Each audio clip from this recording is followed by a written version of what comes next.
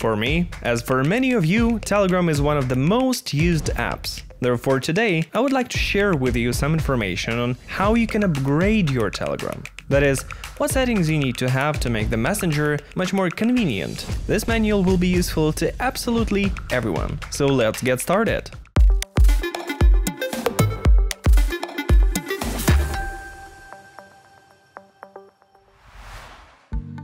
Perhaps I should start with the Saved Messages tab, which can help you use Telegram better. If you don't have it in the chats, you can find Saved Messages in the Messenger settings. This tab allows you to store almost any kind of information: text notes, files, for example, movie or plane tickets, videos, articles or posts to read later. You can use saved messages as you like. You can search there, view stuff by category. Moreover, saved messages can also become a place for your reminders. After writing the text, long press the send and you can set a reminder.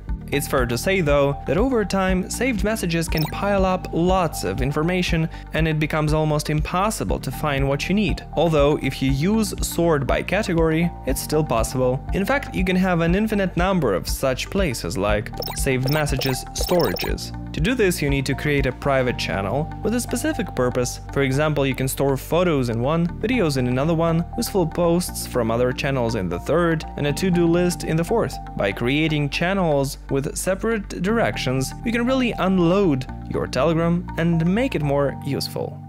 The next thing that will help you put your Telegram in order is Archive, a place where you can send chats, channels or groups that you don't read often and they only clutter up space in the main chats. Here are some ideas for you. Archive all personal conversations that are very old, but you may need them at some point for the information. Or you can archive only channels that you might need, but you still read them super rarely. Turn off notifications on channels beforehand, so they will not leave the archive. And from time to time, go to this tab and just get the information that you need.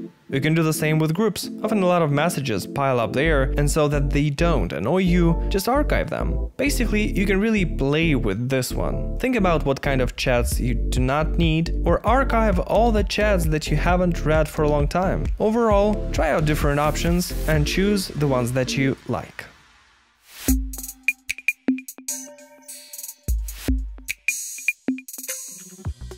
So far, we've figured out some basic improvements. And now, let's move on to something more important. I'm talking about Telegram chat folders. They're gonna help you set up the messenger the way that you don't miss new messages. You can sort chats by direction, type. I mean, there are also many options there. I'll tell you about the most fascinating ones. Well, first of all, you need to know that Telegram allows you to create up to 10 folders. This is quite enough to put the chats in order. To get started, you just have to create a folder called New. I mean, even Telegram itself recommends creating it. In the settings, go to chat folders, and there the messenger provides you recommended options. So in the New folder, you will find all chats with unread messages. It's very convenient to see fresh notifications from time to time, and after reading, the chats will disappear from there. You can even create a few of such folders, for example, new chats without channels, or without personal chats, or all together, and leave only groups. Think about it and play any way you like. Separately, you can create a folder with all your channels, or groups, or maybe bots. But for example, they will all be placed there, not just those with new posts. Be sure and add a folder where you will have personal chats, and if you use bots, you can and you should also create a folder with them so that they are always at hand. Folders can be given any name. You can even mark them with special emoticons. It's only up to you. In addition, Telegram allows you to change their sequence, so list them however you like. Basically, the recommendation is the following: create folders for each direction and get information from there. Thus, you will simply not gonna need the general chat tab. Another recommendation on how to clean up Telegram is using pinned messages. Many people underestimate this one, but I suggest you try it out. In the All Chats tab, Telegram allows you to pin 5 regular and 5 secret chats. Try to start with the usual ones and stick to the most important ones. Of course, you can go further, because Telegram allows you to pin up to 100 chats in folders and archives. After creating folders, be sure to pin the most important chats there. For example, in the work folder, you could pin the chat with your assistant or your boss. and in the folder with people, you can pin the chats with your best friends, for instance. This way, again, you sort the chats and the most important ones will always be in sight.